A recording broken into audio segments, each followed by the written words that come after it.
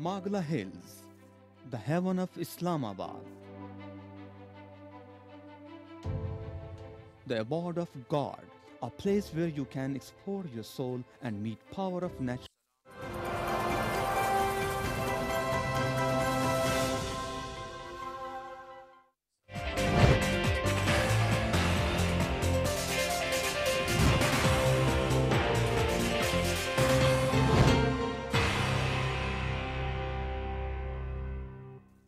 Assalamu alaikum. You're watching Views and News and I'm Faisal Rehman live from our Islamabad studios. Today we'll be talking about this Afghan peace process. As we all know that on Saturday, this 10th round basically was the first day of the 10th round of talks.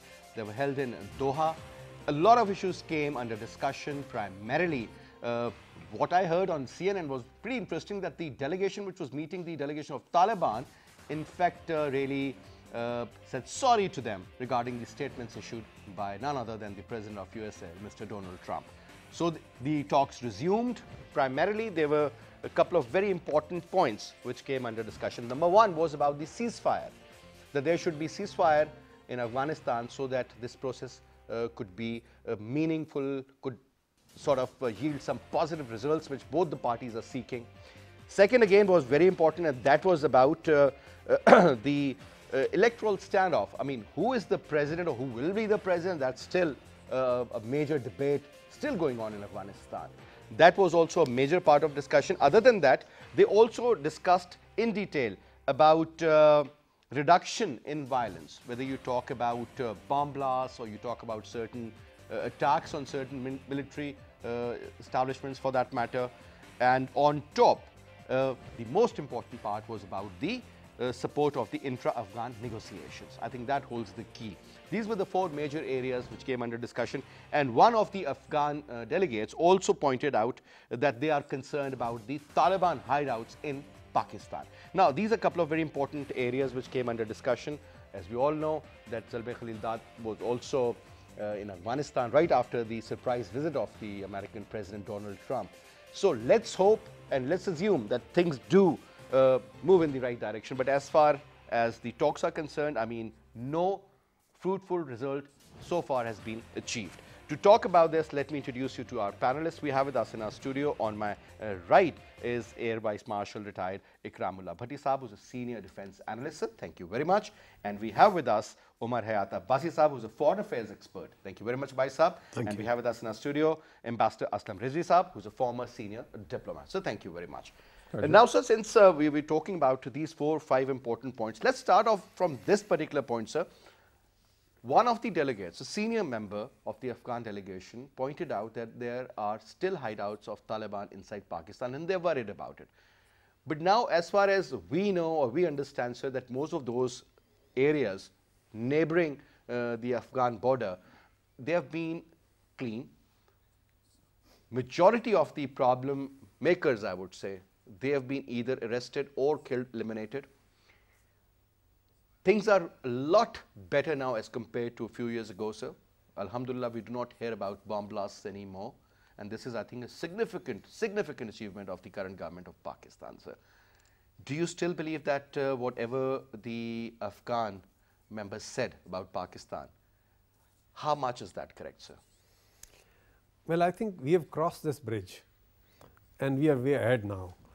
And someone from the Afghan government saying this at this stage is, I think they're just trying to rope in Pakistan on the behest of maybe the Indians, on the behest of maybe the Americans, so that Pakistan, which is now taking a sigh of relief and it has been able to clear its name of this stigma that the Indians or the Europeans had been able to place on Pakistan, that we have been exporting terrorism or words to that effect. But the fact remains that we have been able to win this war, and we've been able to clean up and clear up all this area. The border has been fenced mostly, and there is hardly any unchecked, unnoticed, unobserved movement across the border. And at this stage, when the Americans are already in negotiation with the Taliban for the last over a year, and the 10th round is in place, and at this stage, why don't they ask the Taliban, are you there in Pakistan or not? Why do they mention Pakistan at this stage?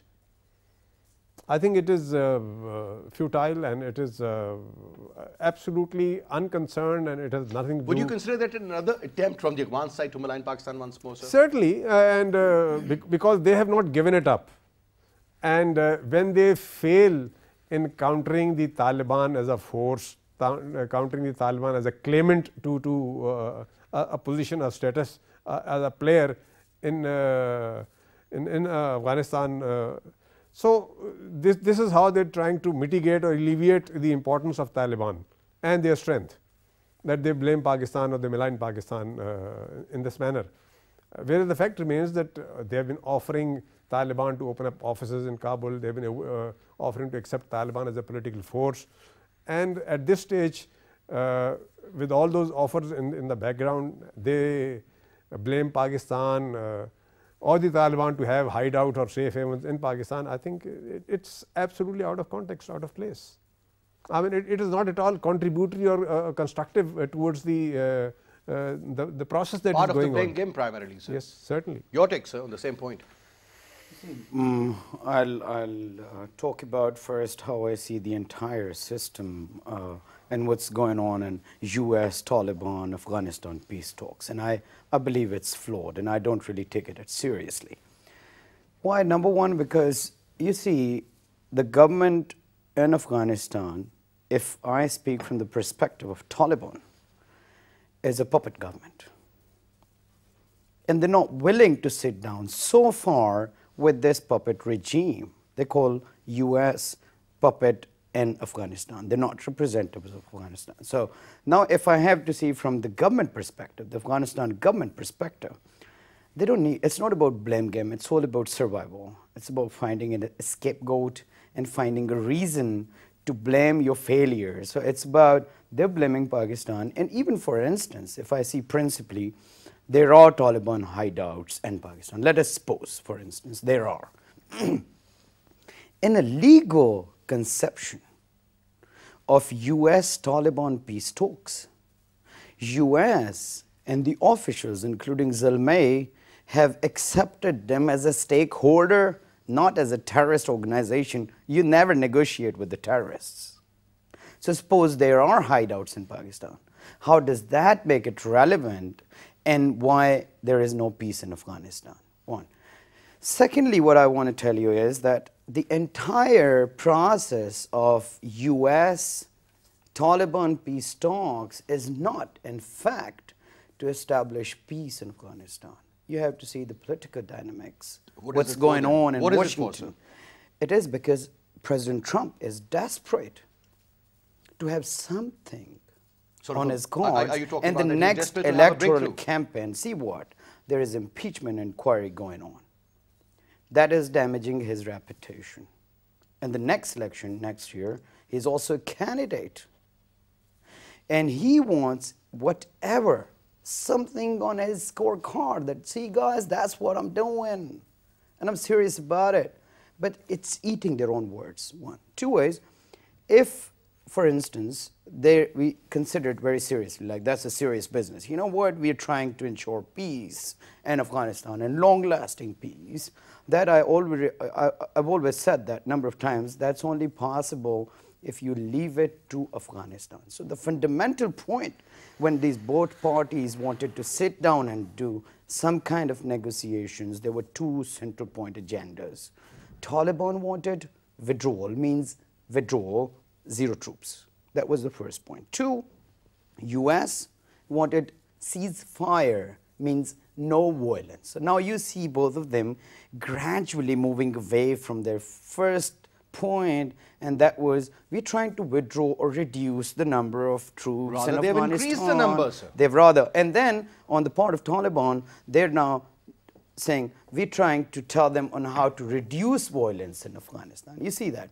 So this is all about political electioneering of what's going on in the US and how President Ashraf Ghani and Abdullah, how they want to see themselves in the power. So it's about, it's an artificial, non-serious political campaign which is compelled by their local constituencies, whether that is in Kabul or that is in Washington. It's not a serious time. And we don't have to take it seriously, by the way. So what we do need is, in fact, to focus more on an indigenous, internalized efforts of building peace in Afghanistan, if that is truly our objective. Now that's where the intra-Afghan dialogue comes in, basically. But here's the point. Even an intra-Afghan dialogue, would you really, I mean, I agree. Let's say I agree. President Ashraf Ghani is an Afghani, fair enough. Chief Executive Abdullah is an Afghani, fair enough. But what is their stake in the system? What qualifies their stake in the system? That's a stance you hear from Afghan Taliban. They're not, so far, they've not even accepted. And you know, one of the major points in Zalmay's talks and restructuring of this peace talk is, in fact, to compel Taliban to agree on this single point that Ashraf Ghani and Abdullah are stakeholders. Please sit down and talk to them. They're not willing to accept that because the system of governance isn't there yet. I mean, it's been so many weeks now. They wouldn't. We do they not wouldn't. Even and know even who's if they going to do, be the next look, president. there's I mean, going they say there are about 300,000 votes. I mean, there are two things I want to tell you. Two. Okay. One, it's dangerous for both. I mean, they're forever their strength, for whatever their strength is. If Taliban, for example, their political Taliban, the Doha Taliban, agree to give Ashraf Ghani some kind of stake in the intra-Afghan dialogue, that's going to create a void between field commanders, Taliban field commanders in Afghanistan, and those who are the political, and they're going to fight, and they will continue fighting. Primarily, what I've understood is that people on the field and people who are negotiating, there could be some there can sort be of a void between them and disconnect, and that's going to be dangerous because those people might start fighting with each other, and that's going to increase the bloodshed. One quick comment before we move on to Ambassador Arslan Rizvi. You really believe that those who are negotiating primarily with the American authorities or with the Afghan government for that matter have enough say as far as the decision making is concerned that they can actually persuade the people on the field that, look, from time period A to time period B, there should be no violence? Will they accept that kind of No. That's what I'm saying. All right. Because if they move from their center point agenda, you know what's the center point? The focus of their agenda is withdrawal of troops. If there is no withdrawal, let me tell you, the field commanders in Afghanistan are not going to listen now, to the political Taliban Taliban in Doha. Primarily, they are being told that if they immediately withdraw or take away all the forces, then yes, then is going to be the major problem for Afghanistan because it is going to be a civil war-like situation. Taliban can take over, anything can happen, sir. This is what we have witnessed in the past also. Rizvi sir, first of all, your take on this point, sir, that Pakistan is again being made a scapegoat, sir. Scapegoat, and we all know that this has been on for quite some time now. Every time, whenever something goes wrong or the negotiation process fails, Pakistan is always blamed for that. But this time, I mean, look at the kind of effort we have made, sir. The Chinese, the Russians, even the Americans are recognizing our efforts, sir. Yes, this is a very old accusation against Pakistan of having, you know, the Haqqani network and terrorist network within Pakistan. We have answered this in many ways, and as the other two participants here have highlighted this part of it. But let me just say this, that, you know, the present situation right now when the talks are being resumed is directly because of the Pakistan's initiative, Pakistan's help to bring it about. It was in September that you had the ISI chief visiting Kabul, meeting with his counterpart, National Security Advisor, during which they discussed the release of prisoners. Importantly, the Haqqani's brother, the number 2 of the Haqqani network, and the other one is his uncle, 3 of them, which then broke the ice, and this is one of the major demands by the Taliban in the Doha talks broke down.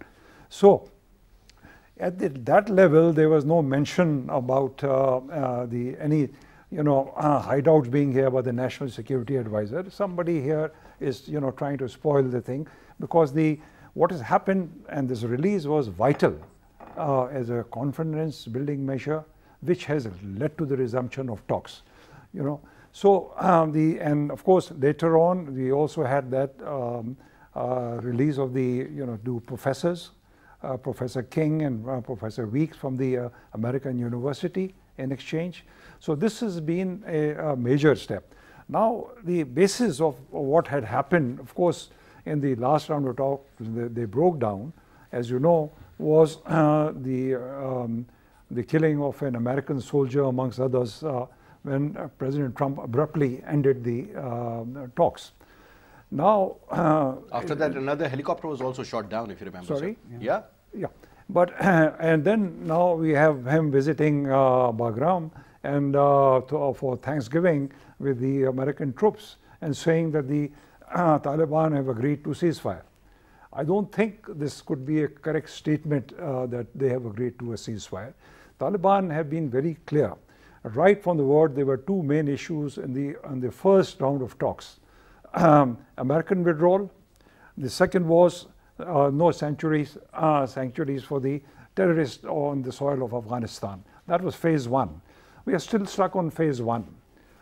In phase one, there's no clarity as to the withdrawal of the American troops. They're talking about 13,000 troops. Of that, they say they can make do with 8,500.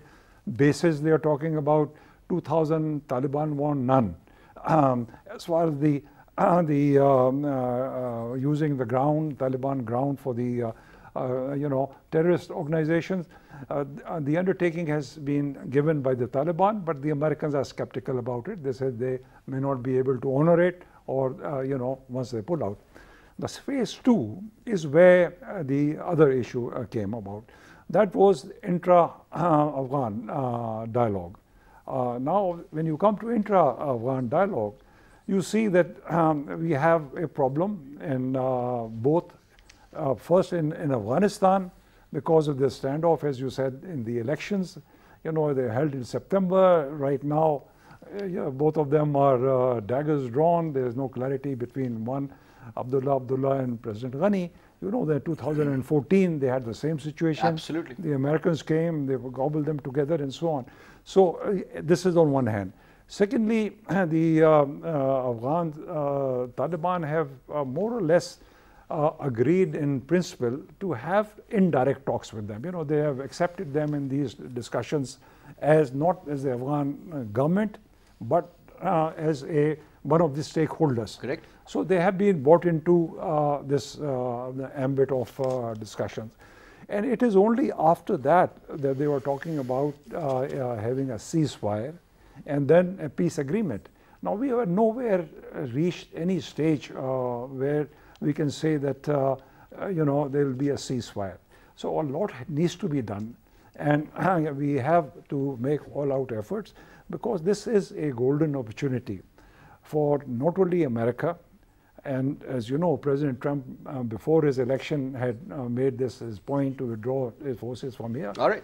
Number one, and he's facing himself, impeachment at home, likely to face impeachment at home. Elections are coming there also. So he has to renew his stake to try and show that he has Something got a very peace talk. interesting happened also in Basit when the American delegation, in fact, felt very sorry for what, in fact, was stated by the US President Donald Trump. And that's how they resumed. So obviously, 3 months ago, when the negotiations were stalled, but now people are still hopeful that maybe at least they're talking. Sir, we have been joined in by Rehman Yusufzai Saab, sir. Okay. Let's see what Yusufzai Saab has to share with us. Assalamu alaikum ji. Walaikum salam.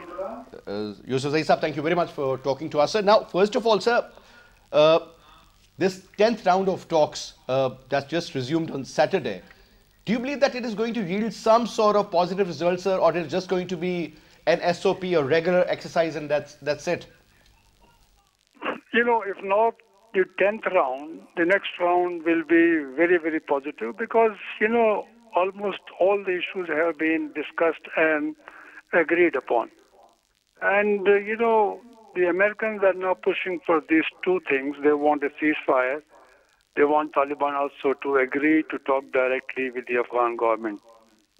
These are new demands, and this is after the agreement was reached, but then the talks were scrapped by President Trump. So I think that the Taliban would be trying to hold their ground. They have agreed to inter-Afghan meetings. They have already done that in Moscow and Qatar. Maybe this time there will be better representation from the Afghan government, unlike the Qatar meeting where only a few officials came. But I think the ceasefire issue also will be resolved because Taliban will observe ceasefire with the US and NATO forces where the withdrawal will take place. So the next issue will be ceasefire with the Afghan government, and that will be discussed when they start having these intra-Afghan dialogue, maybe first in China and then in other places. So I believe that these are very positive developments. This dialogue process has started. I don't think there will be any turning back. There may be hurdles, there may be breakdowns, but eventually the talks will continue and it will lead to something positive. Okay, you seem to be very optimistic over here, sir. But looking at the past, sir, looking at the history of these dialogues or these negotiation processes and everything, at the last moment, sir, something happens. Either India is playing a very negative role, or maybe those forces present inside Afghanistan are also not willing, and maybe they want to continue the way it is, sir. These things will have to be figured out. I am saying that the talks are heading in a positive direction. There may eventually be a peace agreement, but then the next challenge will be whether this peace agreement will be implemented, whether it will lead to real peace, whether all the stakeholders, will agree to observe the ceasefire. All these issues are very important issues, and that's why, we cannot predict anything about Afghanistan. But I am positive about the talks and maybe eventually a peace agreement. As you said, there are spoilers, and, there are countries like India which are spoilers, which have been spoilers. There are non-state actors like Daesh, maybe even Al-Qaeda, but they do not have that kind of strength which can spoil the whole process. So they will make their efforts, but Daesh has been almost defeated now in Afghanistan, and Al-Qaeda is very, very insignificant in this region. So I believe that the biggest threat will come from countries like India. And those countries which are not part of this process, that is last a big comment, challenge. Yusuf Zaisab, last comment. What do you think? What could be the reason that there is no announcement as far as who is going to be the next president of Afghanistan? Whether it's going to be Ashraf Ghani or it's going to be Abdullah. What is the reason for that? And sir, do you believe that there is a possibility that there could be another election? I mean, maybe say in 2 months, 3 months, 6 months, whenever, could be held, sir. If there is this intra-Afghan dialogue, and if it makes progress, I think then one of the issues will be, deciding the next steps in Afghanistan regarding democracy, regarding the constitution. And I think in that process, there may also be a discussion on having a caretaker or interim government. That actually has been the demand of most of the candidates for president, except the two who were in power, Abdullah and Ashraf Ghani.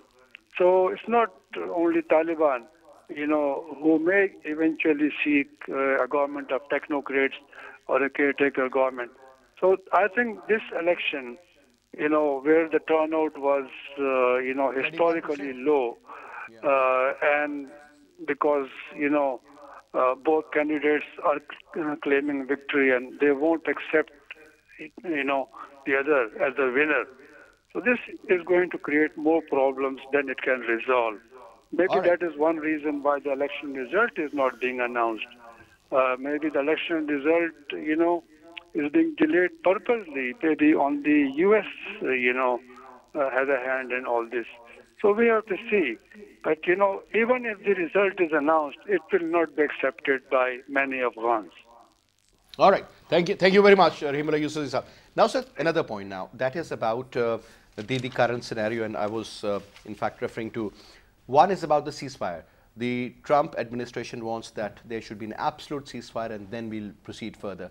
But at the same time, sir, don't you think that whatever the Americans are doing, because when you see them attacking the Taliban through those drones and all, I mean, the way they're killing them, it seems as if they're playing a video game sitting in California or Silicon Valley somewhere, sir. Honestly, maybe in Nevada or somewhere. The point is that it should be stopped from both the sides. Only then the negotiations can proceed further, sir. If one side is, in fact, getting themselves committed to something, the other side has to do the same. Well, you see, if you go back that after nearly a year-long process, having undergone 9 rounds of negotiations, and having declared that we are almost 90% close to the signing of an agreement, and suddenly it was halted in its tracks. And to my knowledge, the reason was that after nine rounds of negotiations, the American had been able to achieve only a commitment from the Taliban that they would not allow their soil to be used by any terrorist organization against any other country. And in return, the Americans were to give out a timetable of their withdrawal. That was the agreement that was to be signed. And when Mr. Trump looked at it, and he suddenly realized that it's too less for him to agree to after such a long effort.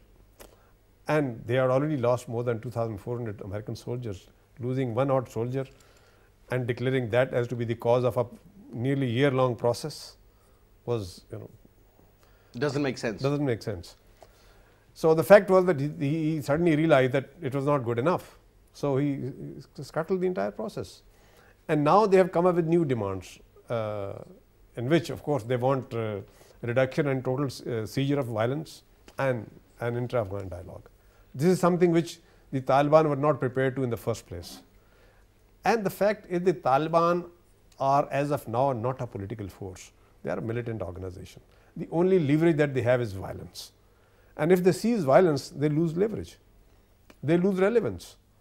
And if they are holding on to... A lot of people do believe even if they contest in genuine, clean elections, still they won't be able to win any seats as such. They will not be having any reasonable numbers, sir. Well, you see, they...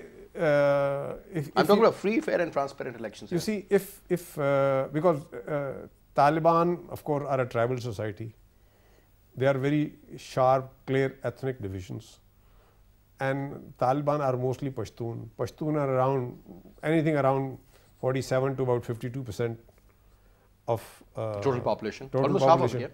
Almost half. And if there is, if we accept ethnicity as a reason for loyalty and support, then Taliban should be winning that much of support in any election. But as of now, you see, they have violence as a leverage, and they will not be prepared to forego this leverage without having achieved anything which they have been fighting for such a long time. And as we just discussed, that they have the commander in the field or the foot soldiers in the field and coming to, and then they have got the negotiators at the political end of their organization. And I am sure they are fully in touch, fully in contact, and they realize the sensitivities and the aspirations of their soldiers, and they just cannot forego that, because as we already discussed, there could be a revolt, and already we know that Daesh has major chunk of its recruits who are ex-Taliban, who have been disillusioned by whatever modus operandi the Taliban leadership has now adopted in negotiating with the Americans, and then talking of things like giving up violence and sitting down with people who they have already been considered as puppets. So they are of course quite sensitive to it. So if the Americans have come up with this huge order of discontinuing violence and sitting down with the Kabul regime, and in return they haven't not offered what are the Americans are prepared to give. Are they going to give out a timeline of withdrawal? Are they going to give some share of leadership to the Taliban in next political dispensation in Kabul? That is yet to be seen. So I think now we have reached a situation or a stage of negotiation which is going to be the toughest so far, because now the stakes are and the cards are clearly out as to who wants what. Exactly. So far it was hidden. It was not known. And now it is very clearly, both these sides have defined their positions and they are both very tough positions. It's all about give and take now. Yes. Now they're going to give how much? That's the question. Now they'll have to agree to Absolutely. this. No. One more quick point, sir. Now, since we'll be talking about another important area, and that is the visit of the Taliban delegation to Moscow, sir. They were in Moscow, and obviously they are getting a lot of negotiating points from them also. So primarily, there's a lot of involvement of the Russians in these negotiations, maybe indirectly, as far as Doha summit is concerned or Doha talks are concerned. But there seems to be some sort of a support for the Taliban also, sir. Maybe from some other countries which are really interested in having peace there, including Pakistan for that matter. Iran for that matter. China, why not? Because this OBR or One Road, One Belt initiative, I mean, that is very important. And I think in order to have that as a success model, I think Afghanistan's peace is the most important aspect in that. Do you think that since negotiations, obviously Americans will try to have an edge or the upper hand over there, but when you talk about the Taliban or to talk about their representatives, they're also getting some sort of maybe moral support, maybe some sort of a diplomatic support in one way or the other from other parties as well. See, here's the thing, you know, other parties, when you say they're outside Afghanistan, right? Whether that is Pakistan or Iran or China or Russia or US. Okay, so let me try to tell you, allow me to complete my argument. So what's the fundamental problem? If we on one, for instance, say Taliban are non-state actors and they have the leverage of violence, we agree, they're not representatives. You said if they contest election, they're not going to get. And they know that. They're not going to get. Let's agree. How about the present government? Are they really truly representatives of Afghanistan with this low turnout? Do you really think that? Even they're not representatives of Afghanistan. Despite the low turnout, that takes us to a serious question. That still 300,000 votes are disputed, right? Are disputed. Yeah. So that takes us to a very serious question. It's a question of governance. And a governance model or a system that is suitable for Afghanistan. We're trying to look at it from a Western way of looking at it. That is democracy, an election, an interim government, and technocrats and national government. And then on the sidelines, we do talk about in the peripheries, intra-Afghan dialogue is also a way forward. Listen, intra-Afghan dialogue has to be an intra-Afghan dialogue the way intra-Afghan dialogue should be. So it lies in the indigenous wisdom of Afghanistan. So what is for the externals? When I say what is for the externals, the country which cannot financially or economically support itself, sir. That's the is point. In dire straits I at the agree. Moment. Every so single penny is coming from USA. I agree. So what right now is that you're also, you know, when you negotiate, is US not negotiating violence as a bargaining tool? They are using violence, as you very rightly said that. So if you're also using violence and they're also using violence, then the question is, do you really want to maintain peace in Afghanistan? No. So what is for external powers? Call it, let's say, for example, I know we have very good relationship and we're playing our quite positive role in stability in Afghanistan. At least that's how we claim, right? Non-militaristic option, we claim. I agree. Okay, fair enough. What we need to do is, in fact, to make sure that Afghan present government, which is not truly representative of Afghanis, they can sustain whatever system there is, and they think and find out the solution of their problems from their local indigenous wisdom. Why are we so overwhelmed and framing them and giving them so restrictive options that that's what you do and that's what you do? You know, that's not the way of doing it. That's not going to bring peace. You know, Pakistan I mean, our experience with democracy is way older than Afghanistan's experience in democracy. And look at the turnout ratio in Pakistan. Look at how constituents in Pakistan see democracy. Or have we really been able to be a democratic country in its true sense with all its follies and problems? You're talking about Afghanistan. What happened in 2014 is going to happen during this election, and it's even going to happen in the next election. Why? You don't see any change. You don't see anything positive happening in the next Faisal, future. I tell you, that's very interesting. Abdullah, he's passed number of statements, chief executive, he's passed number of statements questioning the process of elections. Afghans are not even familiar with what do you mean by election? What do you mean by voting and what do you mean by democracy? A lot of people do believe that, the primary reason for this low turnout was that the same two characters were again competing primarily. These two were supposed to be number one and number two. And what difference will they make? Even, let's suppose, Ashraf Ghani loses the election, let's suppose, and Abdullah comes in. Or Abdullah loses and Ashraf Ghani still remains the president. What difference will it make? What difference has it earlier made? True, it won't. You know what? Even, I tell you very frankly, even President Ashraf Ghani and Abdullah do not even understand the democratic process, frankly. I mean, they're into their personal interest and personal stakes. They both want power, and they'll have a power sharing. So they're opponents in the same government. Is this not funny? Even if, let's say there are a number of other contestants, the question is democracy going to solve the problems in Afghanistan? And how are we trying to look at it from one way? That there has to be democracy after all this turmoil. It has to be intra-Afghan dialogue. And let Afghans see what is suitable, what maintains peace and order in Afghanistan from Khorasani and from Pashto wisdom. Let's not see from Anglo-Saxon, American, British, European wisdom. That's the fundamental point. And what is for external powers and countries outside? I mean, they've already made it a mess. US made Afghanistan a mess. We agree. Now, what they can do, if they're really serious, they've made a mess across the globe, right? Yeah. If we agree that they're really serious about maintaining peace, look at the indifference of President Trump. He says, we're not there to maintain order and ensure peace and building and nation building in Afghanistan. It's for Afghanistan law enforcement agencies and military. No more money for Look, Afghanistan. It's highly indifferent. And then on the same time, you're using violence.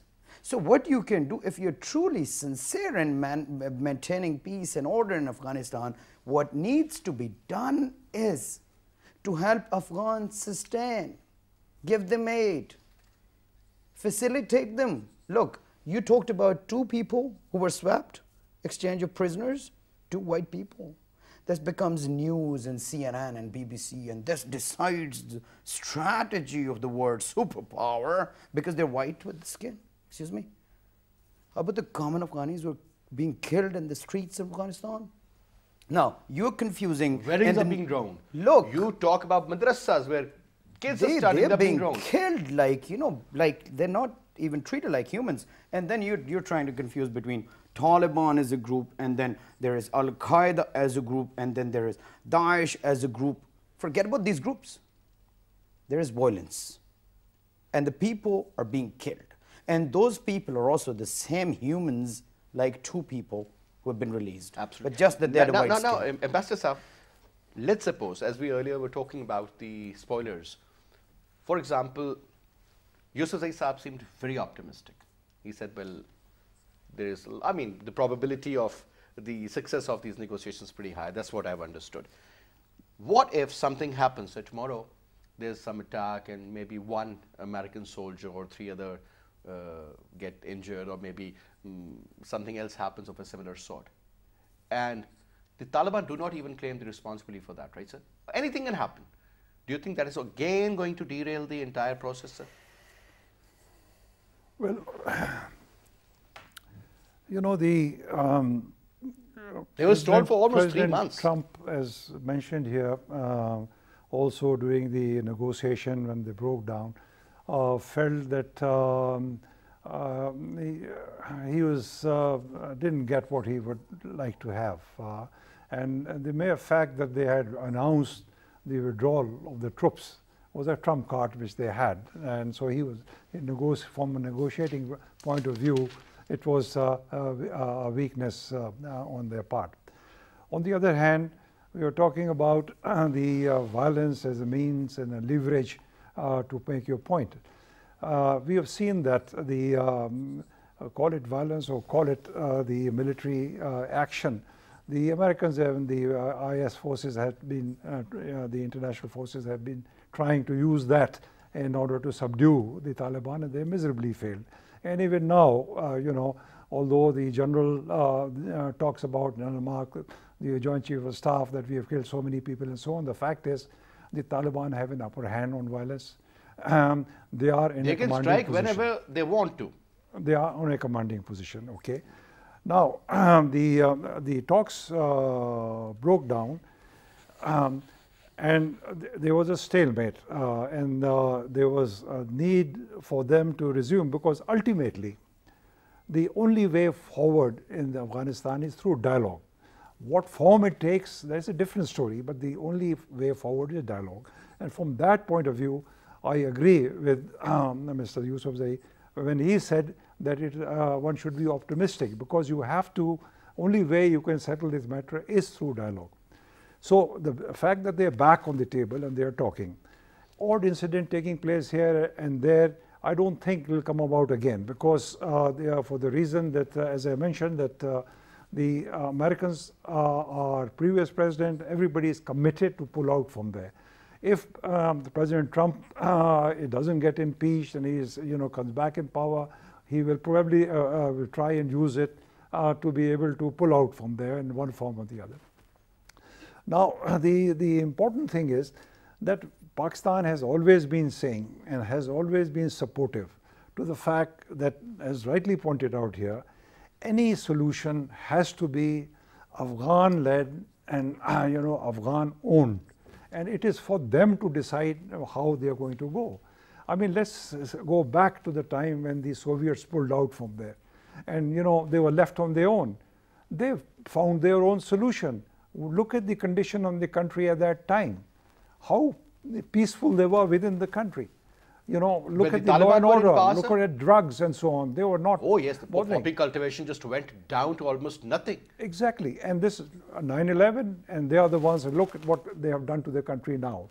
So I think it is important, and the main objective of the Taliban is their focus will remain the withdrawal of foreign forces from Afghanistan.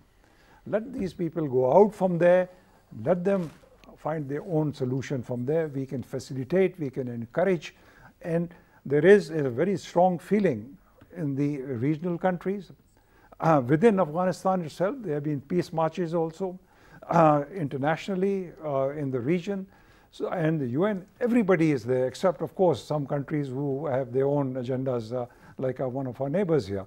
So the idea should be, we should encourage them for talk, we should give all the support we can. Any impediments that come, we should try and help out, like we did with regard to release of Afghan prisoners and so on. Look how many of those are now in the negotiating table. So one last quick comment. Don't you think these negotiations should be also time-bound, sir? Because this is the 10th round, maybe, I mean, we'll keep hearing about the 20th, maybe the 30th after a few years. Don't you think there has to be some settlements within a given time frame? You cannot dictate that. It depends on the situation on the ground, how the negotiations are going.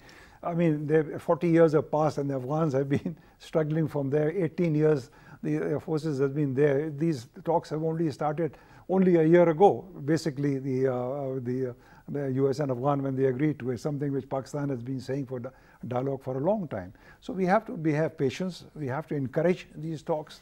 If negotiation is the only way to bring about, a stable and peaceful Afghanistan. All right.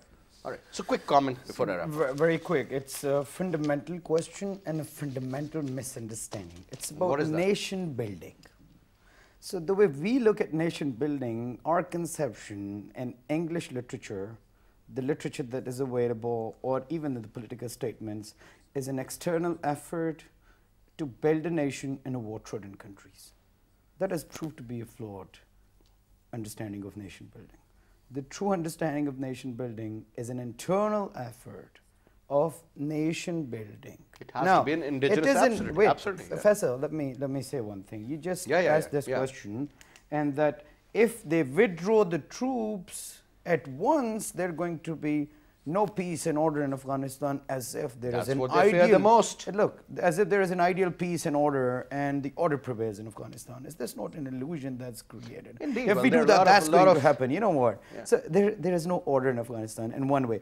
For example, even if you withdraw, there's not going to be order. So let Afghanistan decide its fate. And Well, let them do. Afghanistan decide, but let Afghanistan be wise enough to decide. No, That's they another are. I point. mean, if you say this, that if human Yeah, species survived in one certain geography, they're not wise enough, their survival says all right, they're wise enough. All right, sir. All right.